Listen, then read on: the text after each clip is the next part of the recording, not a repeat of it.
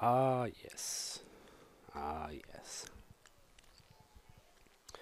Video 857 on this 10,000th day of quarantine. Just kidding. Man, some of the jokes in these videos are going to age very poorly, assuming that we age beyond beyond this week.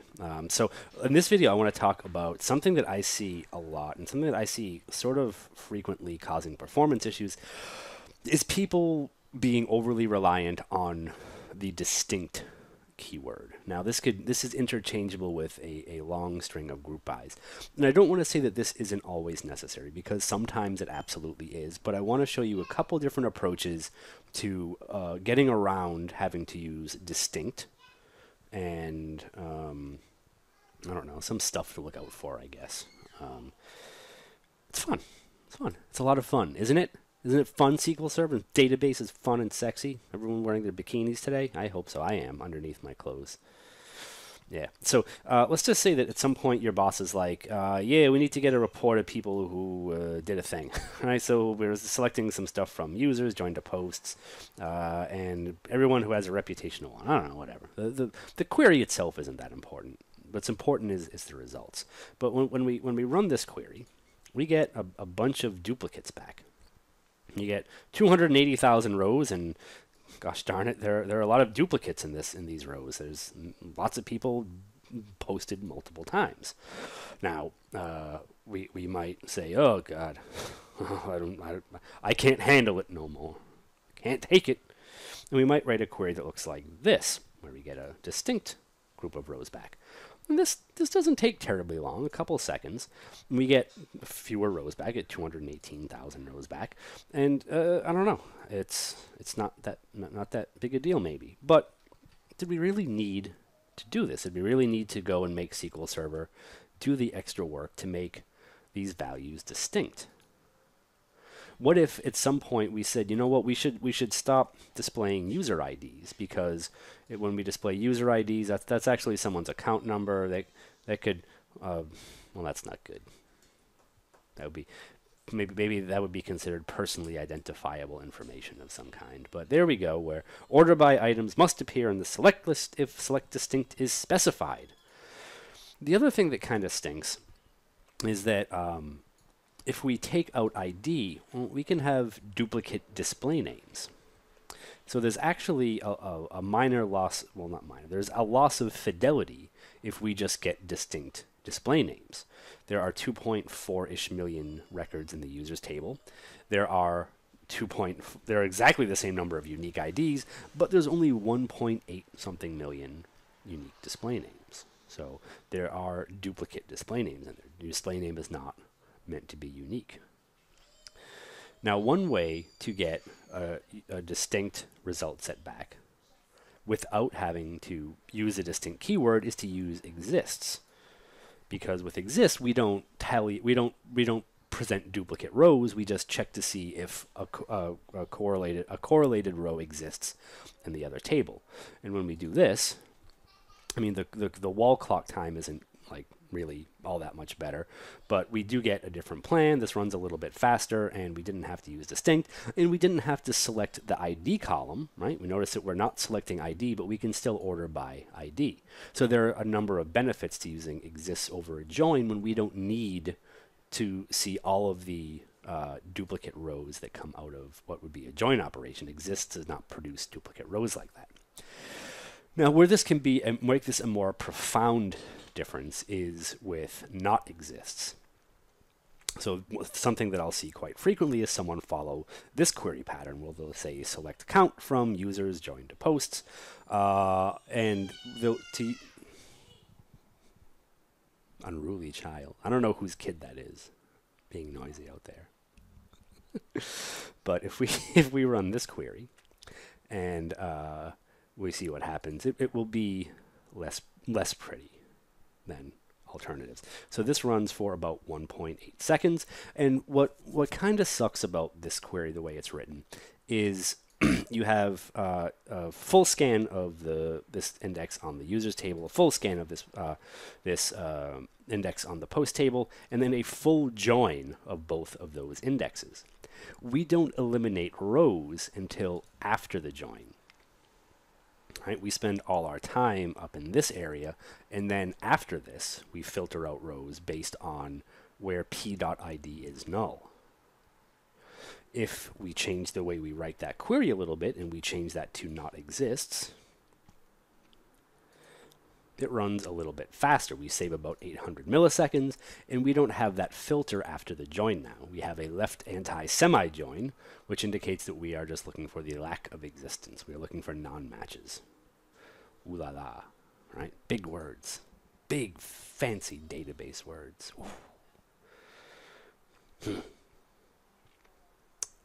Now, where things can get annoying with distinct or with non-unique results of some kind, is if you have queries that select many columns, because a distinct is sort of like a group by across like a lot of columns, right? You're asking SQL Server to find a distinct group of tuples, more crazy database words, distinct set of tuples across many columns, and that can be, depending on like the number of columns and the data types and other things, that can be a fairly painful process. Like, so let's start with this query. Now, I just hit F5 here, and that ran for about 20 seconds, 20 seconds. If you look at the execution plan, it is, I think, in the running for one of the most offensive query plans I've ever seen.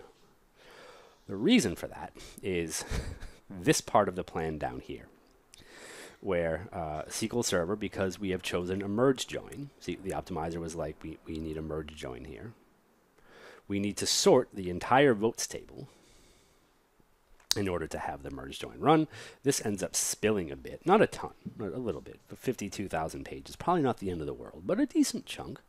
And then it's not a plan that I like. I hate this plan for many reasons. We'll leave that there though. That's what we call a side thing, sidebar, digression. I don't know, whatever. Words aren't fun anymore. But now let's look at how long it takes to return a distinct set of rows here. Remember that returned 53,946 rows. Let's say we only want distinct values back. Okay. So what's important to note about this query are a couple things. One is one of the columns that we're selecting is the ID column. Yes. The ID column is the primary key. It's the clustered index of the table. And if you recall back to the trivial plans video, if SQL Server knows that a column is unique, then it doesn't have to really do any work to come up with a unique result set. In this query, we get back 25,000 rows. Good. And then if we look at the query plan, that took 8 seconds, by the way. If we look at the query plan, we can see over here that this asked for around about 740 megs of memory. And if we look at how SQL Server made the result set unique, well, where is it?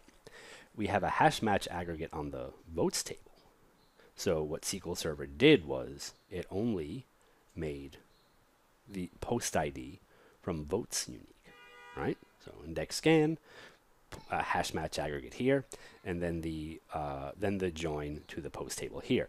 At no point in this set of columns, or rather in this set of operators, do we see SQL Server making the post table unique.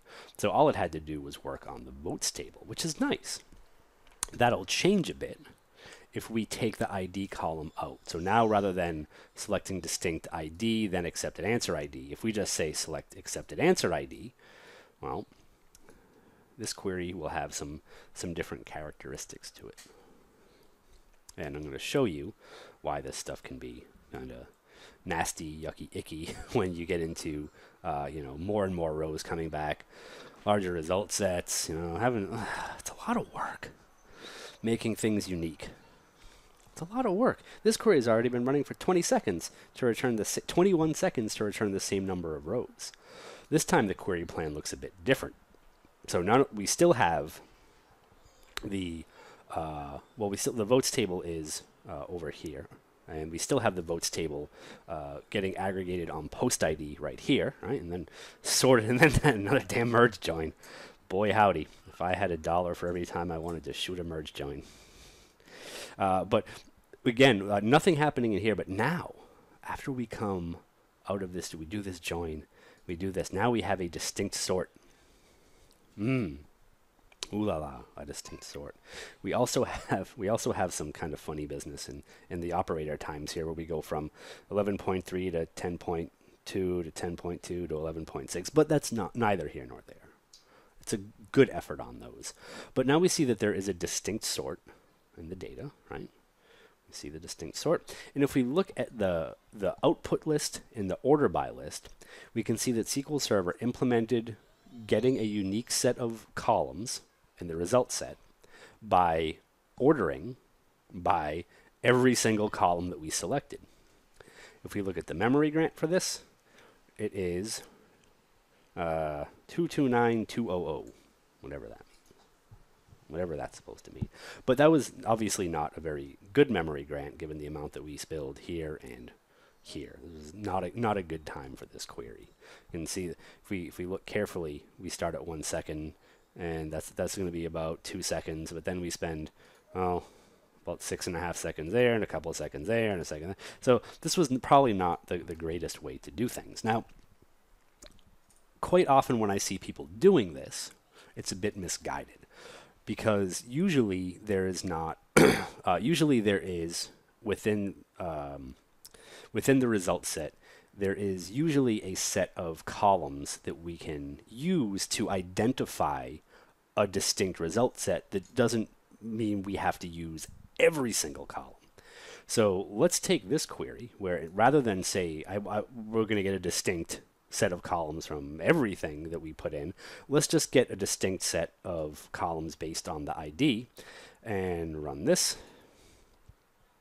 And that happens quite a stretch faster than even the query where we, again, this unruly child who I wish I knew who it belonged to so I could flog their parents. But if we look at how long this took about a second to get that unique result set, and we did not take 8 seconds like it even did when we included the ID column. So if you're really gung-ho on saying, I need distinct, damn it, please consider, if you can, including a primary key column, and if not, perhaps generating a row number over, a couple few columns that you can get a unique result set from instead would be a better approach than saying I need a distinct all of these columns, because that can be painful and time consuming. Anyway, where things can get even more annoying, especially with row store indexes, is let's take this query. Now, I had been testing this on SQL Server 2019, where there's a bit more hope with batch mode on row store. That's why I have this hint down here to disallow batch mode. But if we look at this query, right, and we look at what happens, the execution plan is rather wild. Right? We joined the post table to itself, and we do a bunch of work here, and there's a spool here, and a spool here, and a spool here.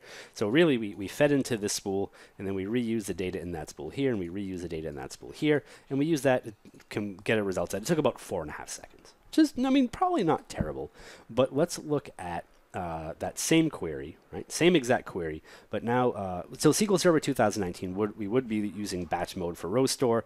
That would be, a probably better, or that would be an equally good approach, just as good.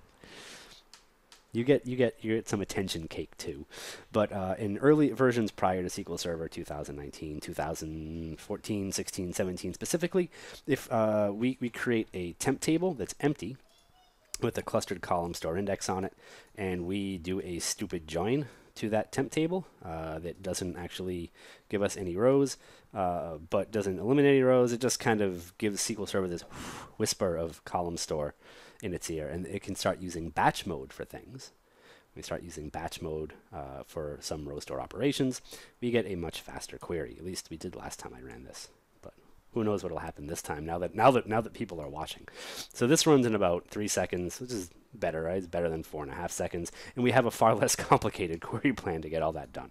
So, if you are running these kinds of queries, these kind of workloads, then column store is probably a good choice for you generally, but SQL Server 2019 batch mode on row store will definitely start helping out there. So, what did we learn? If we need to get distinct result sets and we are joining tables together, or if we need to find the lack of existence, usually exists or not exists is a better choice than doing join and using distinct over the result, or doing a left join and saying where some column is null to the join table. If you need to get a distinct result set, if there's a primary key on the table, that can certainly help with performance if you're including that. If not, then usually you can get better performance by using a windowing function like row number to generate row number, figure out where row number equals 1, and usually just doing that over a smaller set of columns is more performative than your alternatives. The more performative alternative. Maybe that damn it, that's going to be my company slogan. The performative alternative.